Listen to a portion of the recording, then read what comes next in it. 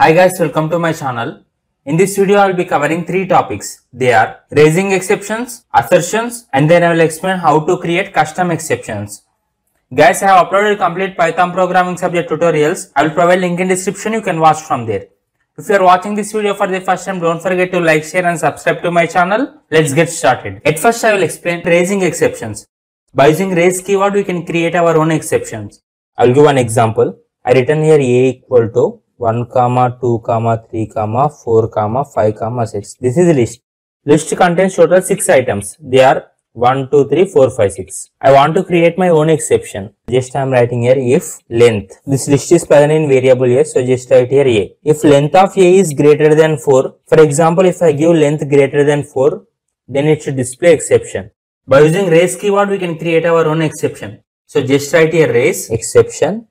We are creating exception. So I am writing here exception. And here you need to take E in capital letter or else it will display error. Exception. Inside this I want to create some error message like error length of list must be less than 3. That is error length of list must be less than 3. This is exception which is created by me. We can create custom exceptions by using raise keyword. Here I given condition, that is length of A should not be greater than 4. But here I took total 1, 2, 3, 4, 5, 6. But here I took total 6 items. So length is 6. So it will display exception. So this is my output. Except raise, it will display remaining. That is exception. What is exception? Error length of list must be less than 3. This is use of raise keyword. By using raise keyword, we can create our own exceptions. So just write here raise exception E in capital letter, and inside this you can write exception. Next I will explain assertions. Assertion is nothing but Boolean expression that checks if the statement is true or false. If statement is true, then it does nothing and it continues execution. But if statement is false, then it stops execution and it will display error. This is flowchart for assertion. If this assertion condition is true, then program will continue. But if this assertion condition is false, then it will stop execution and gives assertion error. That means it will display some error message. This is example. Here I written a equal to 4 and b equal to 0. As you know, we cannot divide any number by 0. Here for assertion, we need to use assert keyword. So I written here assert. I am giving condition, that is b must not be equal to 0. After that, take comma and give error message. That is nothing but I am giving error message like 0 gives an error. This is use of assert keyword. Write here assert and give condition. Only if this condition is satisfied, then it will continue execution. But if this condition is not satisfied, then it will display error message, that is 0 gives an error. And I am writing another statement, that is write print a by b. Here I given condition, that is b is not equal to 0. But here b value is equal to 0. This condition is not satisfied. Only if b value is not equal to 0, then it will continue execution, that is it will print a by b. But here I given b equal to 0. Condition is not satisfied, so it will not print a by b.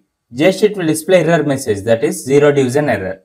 So I will get output 0 gives an error. For example, if I give b value as 2, yes, this condition is satisfied, so it will continue execution. So I will get output, that is 4 by 2, that equal to 2. Only if this condition is true, it will continue execution. If this condition is false, then it will stop execution and it will display 0 gives an error.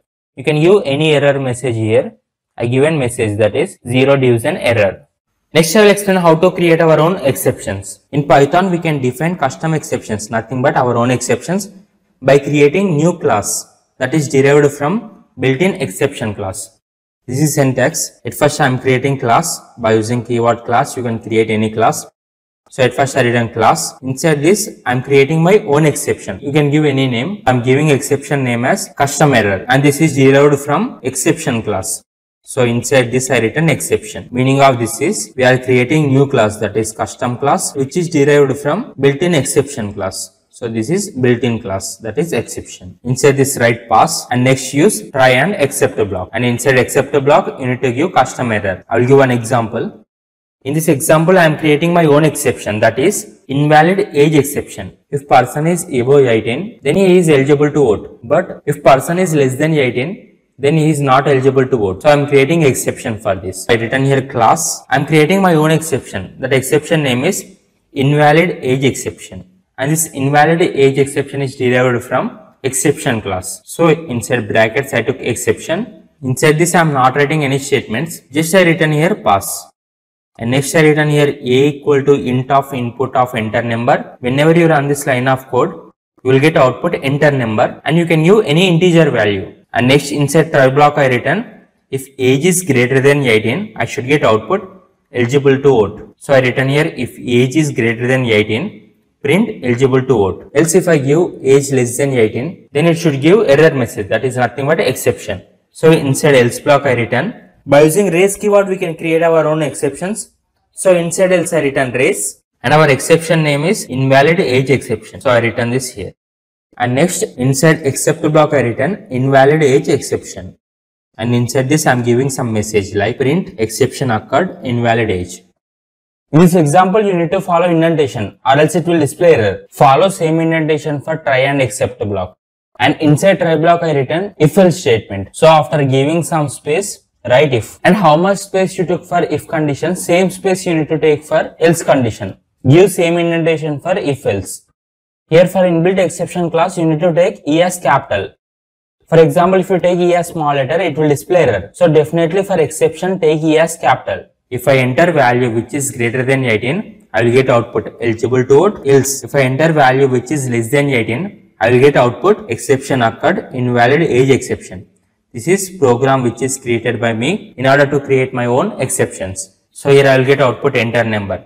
For example, if I enter age 45, I will get output eligible to vote. For example, if I give age that is 14, whenever I enter age 14, it will check condition that is 14 is not greater than 18, 14 is less than 18. This condition is not satisfied. So it will skip this if block and it will execute else block.